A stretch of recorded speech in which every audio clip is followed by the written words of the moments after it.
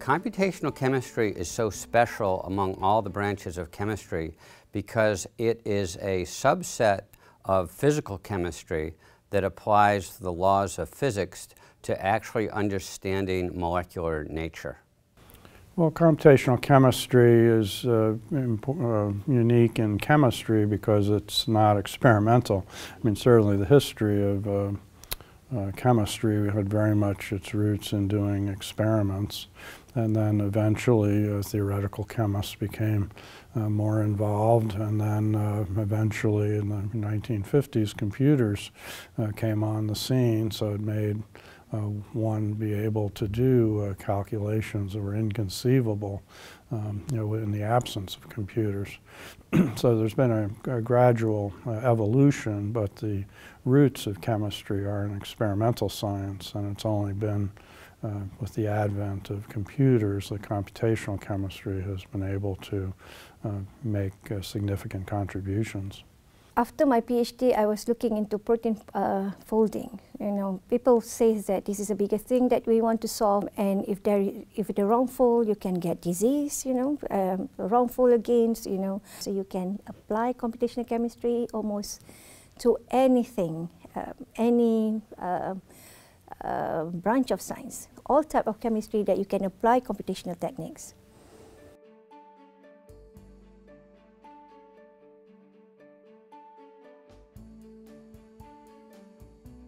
I'm an investigator at the Biomedical Research Foundation of the Academy of Athens in Greece, and I have a lab with many students.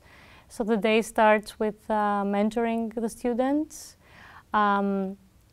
So we're trying to address different problems, start calculations, that not always work, so we have to troubleshoot, see what's going on. We also engage daily in collaborations with experimental scientists in my field, which is called computer-aided drug design, which helps the advancement of new lead compounds. Also, in a day in the life of computational chemist has science outreach. So we work a lot with social media, papers we publish, or lectures, or interesting papers that we find in the literature. We reach out to the other scientists, but also to the general public. I guess a good day is one where in the middle of all that, or as part of all that, you learn something, you get a new direction, you have a new insight. That's a good day. So then home, dinner, maybe probably work after dinner about 50% of the time, and then walk the dog.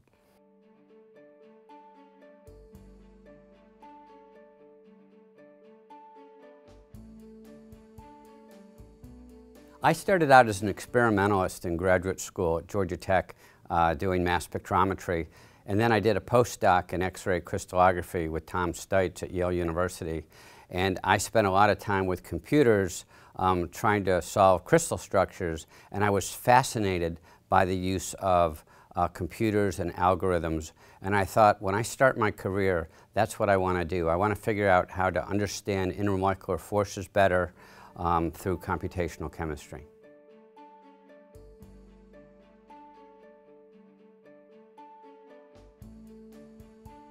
The field has evolved enormously in some ways, and in some ways not so much in the past 20 years. And a lot of times, if you go back to early papers in the field, you can see very clearly things that we're working on and insights we're still using.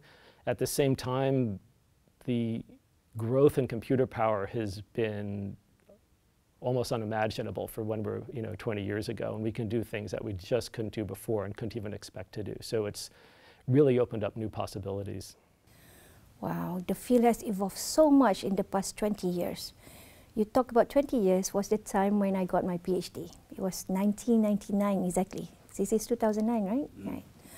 So when I was doing my PhD, right, it was very tough. The computer is very slow. You just do things that you have to wait for your results on months, right? I just give an example. When I was doing my lipid bilayer system for my simulation in 1999, it took 3 months on Octane to run 1 nanosecond. Right? It's very slow. So now at 2009, we were able to compute 1 million particle simulations. You're amazing. That cannot be done, you know, during 20 years before.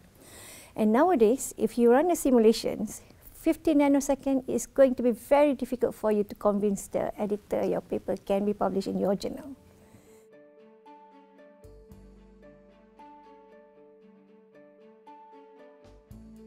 So artificial intelligence and machine learning, I think, are here to stay because we have not invented them now, this year, or the last decade. We've actually, the field has been working with these techniques since a long time, but very recently they have been recognized because of the advent of big data. So, but with the advent of big data, we now have the power to leverage all this information and transform it into a meaningful data that can help us accurately predict bio and physicochemical phenomena. So yes, artificial intelligence, machine learning is here to stay, but they've been here for a very long time.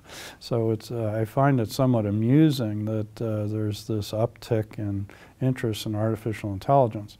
Now, when I was a graduate student in the 1970s, artificial intelligence was a big field. It was recognized and talked about, and I even worked on a program for E.J. Corey as a graduate student. He was developing the LOSSA program, which is a program that does retrosynthetic analysis. And that program was very much considered to be an AI program.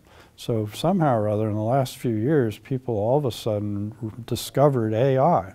But it's been here, you know, at least through my entire career, you know, going back to the 1960s or 70s.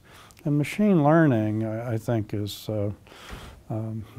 nothing new either. You know, one tries to write software that may take advantage of new information, and you update the algorithms based on new information. So AI and machine learning are not the least bit new.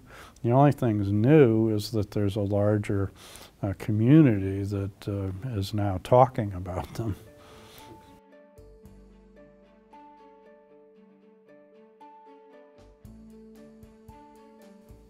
I guess my problem that I work on the most and I really understand and appreciate and would like to see solved the most is a core problem in computer-aided drug design, which is essentially a situation where wouldn't it be nice if the biologist could come to the computational chemist and say, make me a small molecule or maybe another protein that will bind this protein so I can use it to treat a disease. We could do, you know, a week, maybe a month of calculations, come back with a design, the chemist would make it, and it would work. That would be game-changing. I would like to see solve the protein folding problem. I think we're also very close to solving it with, as we said, with the recent advances in machine learning. Imagine if there would be a world without having the need to solve a crystal structure. That would be fantastic if we could a priori predict the fold of a particular protein. Of course, protein crystallography would still be needed in case you wanted to co-crystallize drugs on those proteins, but that would solve a real problem in drug design.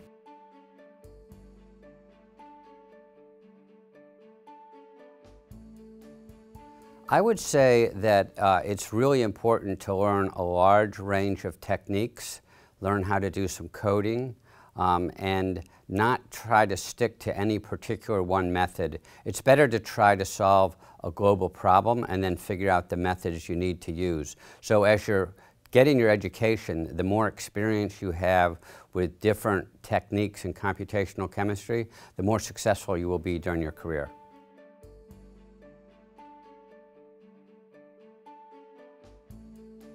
So JCIM has helped propelling computational chemistry in that it promotes publishing excellent science, new tools and technology. It also highlights current progresses in the field with thematic issues. JCIM is advocating for the role of women computational chemists in the field, and we have an upcoming special issue on the thematic of women in computational chemistry. We recognize as a community that the ACS needed a journal that focused more on quantum chemistry and physics-based modeling and methodology, which is what JCTC does. So JCTC is more towards physics and JCIM is more towards informatics. I guess one of the things that most inspires me in the field are my colleagues and collaborators. As I've gotten older, I've become more and more impressed with their vision, their dedication, their technical horsepower, and what great people they are. So that's something that really matters a lot to me.